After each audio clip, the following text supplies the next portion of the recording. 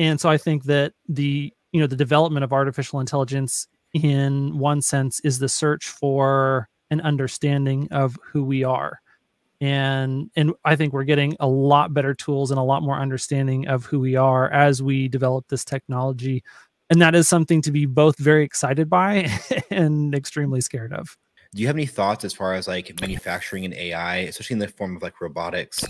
Do you see anything in forms of like regulations that you would like recommend or want to see or anything like that?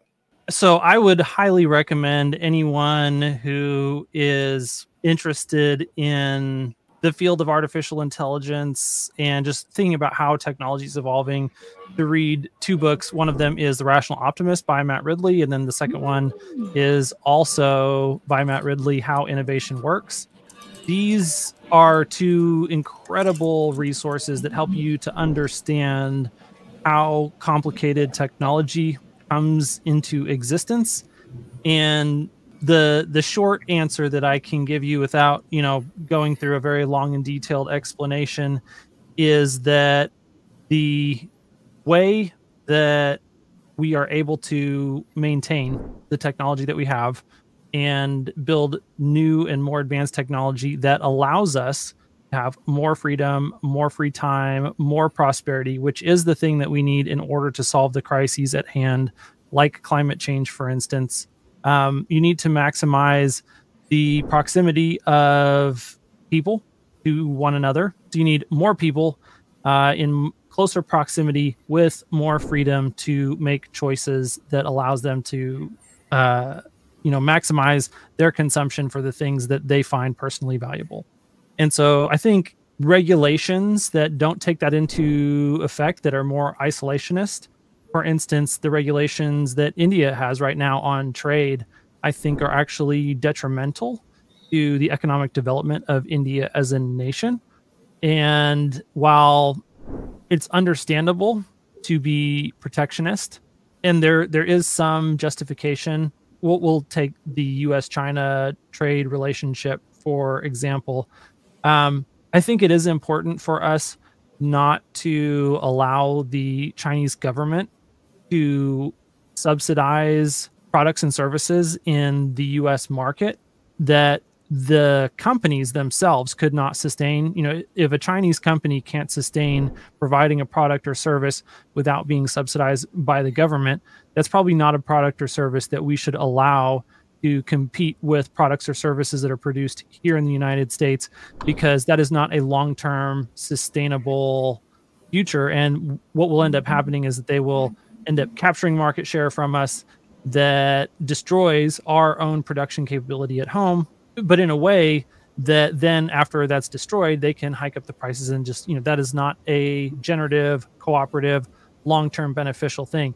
On the flip side, if companies are legitimately able to outcompete products and services that are produced here in the United States in a sustainable way with fully internalized costs, we should not try to prevent those products and services from having access to our markets. And so I think that's just kind of a general set of principles that we should operate by. And that's going to actually include further automation of all sorts of tasks by robots moving forward. And one of the cool things is that here in the United States, we have a vibrant technology sector and a vibrant venture capital ecosystem that allows a lot of really cutting edge stuff to happen here. And I'm extremely excited, for example, that TSMC is going to be bringing some chip fab capacity here to the US as well. I think we do need to try and incentivize some robustness in the supply chain that, doesn't exist today. So I think that subsidies in those types of areas for the purpose of, just trying to create resiliency in our supply chains, that is good, because we are very, very interdependent in a way that, going back to the Matt Ridley point, our TSMC today is a pinnacle of human achievement that only exists in a world where we have the type of interdependent international relationships that are characterized primarily by peace and open and free trade. If we move into a world where we have much less peace and much less free trade, the ability of TSMC to operate becomes very, very limited and or ceases to exist. The vast majority of all of the technological progress that we are building today depends on the existence of TSMC. That without their ability to produce chips, like, we basically go into a technological dark age. And so, yeah, it's important to try and build in redundancy into our supply chains so that we don't have single points of failure like that. And that is unfortunately something that, you know, sometimes gets competed away in certain cycles of the market until you have some turbulence. And then all of a sudden that resiliency and that redundancy becomes apparent that it's necessary, and you get a different wave of investment. And so a lot of these same principles, I think they're going to apply to the way that we think about supply chains, where AI is doing a larger and larger fraction of the work, whether that is physical labor, whether that's knowledge work, in a variety of different scenarios. I love that you brought up Matt Ridley's book, because I have been purchasing books at a rate at which I've never purchased books before, because I think knowledge is power, and we need knowledge more than ever. We're just in an era where, I mean, everything as we know is going to change thanks to AI. Yeah. And so this book was recommended in Peter Diamandis's book, Abundance, which I love. And I really like that somebody looks at optimism the way what Matt Ridley does from a rational perspective. It's like, oh, you can be an optimist, because there's so much negativity out there around just the idea of work done by robotics. Well, that means humans are going to die. That means all the fish are going to die. Like, I've heard the worst of the worst scenarios. But hold on, it hasn't even happened yet. Let's have a little optimism, people. So I do love that book by Matt Ridley, and I'm going to have to get the other book you mentioned.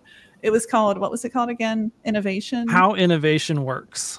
So that kind of will lead us into this next spot. We talked about chips. We talked about regulation. Yeah. The next thing that I want to kind of cover is looking in the form of like robotics and AI systems and combining those together and thinking about it from the perspective of like sentience. What do you think about robots becoming sentient? And I mean more than just AI systems. We're talking about like physical embodiment of these AI systems into a way where we have enough compute to create enough simulated AI personality to where it actually seems like it's sentient. What are your views there? What do you see? What are you thinking on that? I will say that, you know, Moore's law implies, you know, something like a 30x increase in compute power every 10 years. And that's the law that has governed the development of general purpose computing since the dawn of, you know, computers in the 40s, 50s, 60s until today. That what NVIDIA is doing right now is so far beyond Moore's law that it's impossible for our human minds to grasp. So the DGX supercomputer that Jensen delivered to OpenAI when Elon Musk was, you know, still involved in that venture, with Sam Altman and Ilya and, you know, Greg and that core team, the DGX systems that they are able to deliver today are, I saw a tweet recently that quoted it as 3,600 times more powerful than that. And that was 8 years ago. So we're not even to 10 years yet. Wow. And we're taking that 30 and we're multiplying it by 120. And that's the factor of the acceleration in computing power that we have in GPUs. And the thing that, you know, your viewers will want to understand about the difference between CPUs and GPUs, or what are really becoming not even GPUs, but just neural net accelerators, is that CPUs are serial processing units, and they do all of their work in a series of steps, and you can't move to the next step until you have completed the last step. And that's not how our brains function. We have billions and billions of neurons in our minds, and they are all firing on and off in these complex patterns, but in parallel. And then that operation in parallel builds up to the experience that we have. And that's the type of computing that Jensen has been focused on the entire time that NVIDIA has been in existence, that he understood that parallel computing, even though it was a very early field at the time that he began, offered novel ways to solve problems that serial computing never would. And he has been on a quest to build the most powerful parallel computing platforms possible so that he could solve problems that serial computing could never solve. And that started with graphics. That graphics was just an early application that allowed him to really develop these computers, these GPUs. But there was a lot of other things that he had ambitions for. And that's what led him to be in the position to be able to deliver the first DGX system to OpenAI in the first place. And that has kind of unlocked a whole new wave of computing. And now, you know, the capabilities of OpenAI and of DeepMind, that almost all of this cutting edge research in AI happens on NVIDIA hardware. And it's because NVIDIA has been trying to create the platform for these types of problems to be solved. Just going back to that rate of progress, we're moving at a rate of progress right now that is hundreds of times faster than anything else that we've experienced for the last 70 years. And people don't understand this because we're so early in that curve that we can't tell how fast the underlying technology is moving. So I don't have any way of knowing whether or not, you know, artificial intelligence is going to be sentient, or what the quality of that sentience is going to be. What we have today in the form of large language models that are very intelligent, that we can interact with, those are definitely not built in a way that they mimic human intelligence or consciousness. They are great, useful tools. But if the underlying technology continues to progress at the rate that it's been progressing, I don't see how something incredible does not come into existence on the substrate of this computing platform that is so far beyond anything that we've created in the past. But I think that one of the fun and interesting things about artificial intelligence is that as soon as a computer is capable of doing a task, we classify it as not intelligent any longer.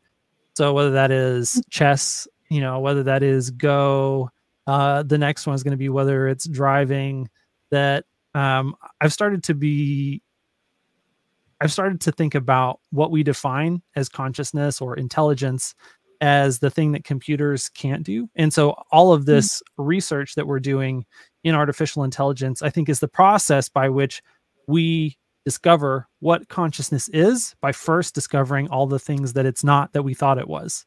And so I think that there's going to be a lot of things that we think of as human. There's going to be a lot of things that we think of as intelligence. And there's even going to be a lot of things that we think of as consciousness that are features of something that's much more complicated and much more nuanced, that is the real substrate of existence.